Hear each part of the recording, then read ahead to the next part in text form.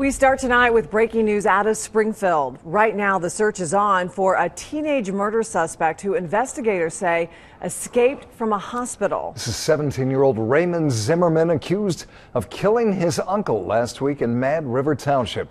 Let's go straight to Kelly May, live outside Springfield Medical Center. Investigators are searching there now, right, Kelly?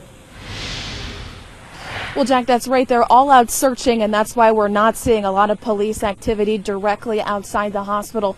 What we do know is that at about 9 o'clock tonight, Zimmerman left the hospital. We're told he possibly faked an ankle injury to get here and then made his escape. Now, again, not seeing a whole lot of police activity, but he is accused of killing his uncle in Mad River Township last week. That man, 59-year-old William Henson, we're told by the sheriff he was a gun collector, and that's what the boys were after when they went into the home. So this child, this 17-year-old Raymond Zimmerman, is allegedly dangerous. So you're being asked to not approach him. He was last seen in the area of Yellow Spring Street out here in Springfield, wearing orange shirt, orange pants, and he should have handcuffs on one of his wrists.